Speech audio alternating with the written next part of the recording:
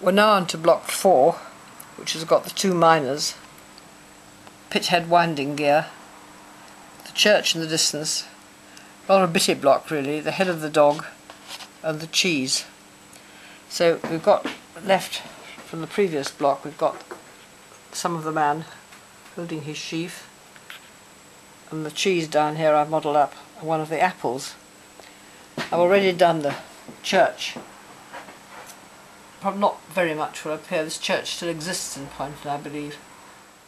Here are the miners, which have been flattened out on the board, and it's very early stages of modelling them. There's 2 miners, and they're both holding their lamps based on this reference up here, fairly heavily,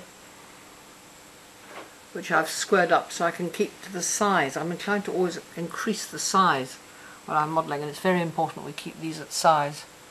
So I have absolutely begun based on that reference, but now of course I'll take over and model them up as real people. I like doing the faces first because it gets me to feel they're real people when I'm modelling. The 2 miners are nearly finished now.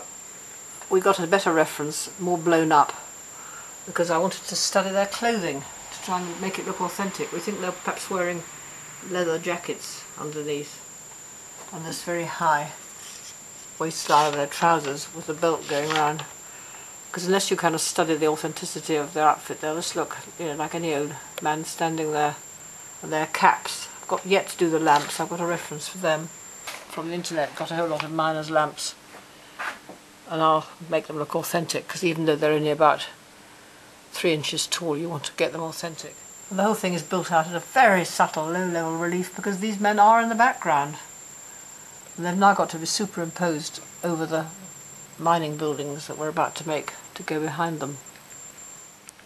I wanted a long building which continues from the corn sheaf right through into the last block, but is actually largely obscured.